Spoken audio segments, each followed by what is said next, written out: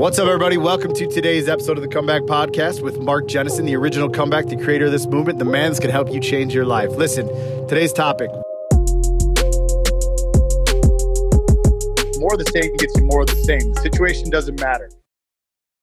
Doing the same thing day in and day out with the same tools, the same mindset, the same frame, the same shitty, broken patterns that got you to where you're at will never change the desired outcome that you're looking for.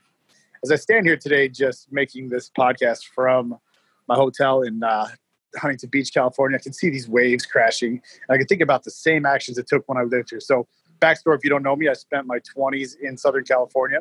I'm here today for a marketing seminar. But regardless of that, the same patterns I had living here in this beautiful, sunny vacation, life oasis of happiness and joy and water and just freedom. The shitty actions that I took there were the same actions I took back to when I went to Wisconsin. It didn't matter the geographical location they had. Now, here's what I want you to understand this. A lot of you guys think that you can move from here to there, from point A to point B. I can run from my problem. I can run to this point. I can move to Georgia. I can go wherever I'm at. But here's the thing. You never change the actions. Now, this comes from being a businessman, from parenting, from being a husband, to drinking, to drugs, to smoking, to eating patterns. It doesn't truly matter. You cannot attack and win any problem or overcome any problem, I should say, by doing the same repeated patterns. When I think back to what got me into the patterns here in Southern California when I was living here, they were the same ones that I learned, created for myself, that I owned from the time that I was 14, 15 years old. I was operating from scarcity. I was operating with a false sense of fake cockiness called confidence, I was calling it, to be the man, to fit in everywhere I could. I would beat you up. I'd do whatever it could be. I would make more money. I would work harder. I would fucking basically show off until one day I realized that's not who I want to be. I realized that to make the next change, to reach the next level, to become the man that I was truly see inside of the mirror, the man that I believed that I was called to be, was going to require some different level of actions. When you listen to these self-help gurus, whether it's myself, whether it's Tony Robbins, whether it's Garrett, whose event I'm at, it doesn't truly matter. The message is always the same. You've got to want more. It's going to take work. It's going to take discipline, but it's got to start with some desire and willingness to change.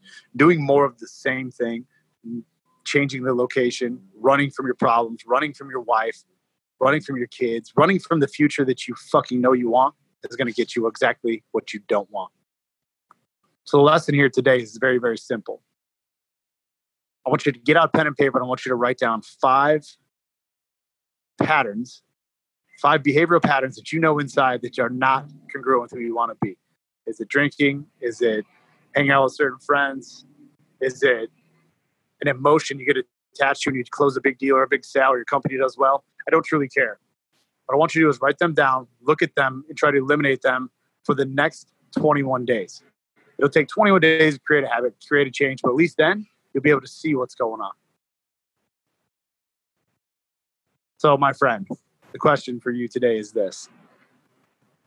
Are you going to continue to have the same behavior patterns? Are you going to continue to sit and whine and cry about your drinking problem? Are you going to sit and want to cry and whine about your wife leaving you? Are you going to sit, cry, and whine about your kids growing up without you, your financial situation? Or maybe everything's good, but you can see the writing on the wall. It's about to fuck up. You can't change anything until you change yourself. And that's a very, very powerful statement. That's it for today's episode, 5 Minutes of Fire with Mark Jennison. I will be back tomorrow with another one. You have an amazing day. Change something, do something. I'm a comeback.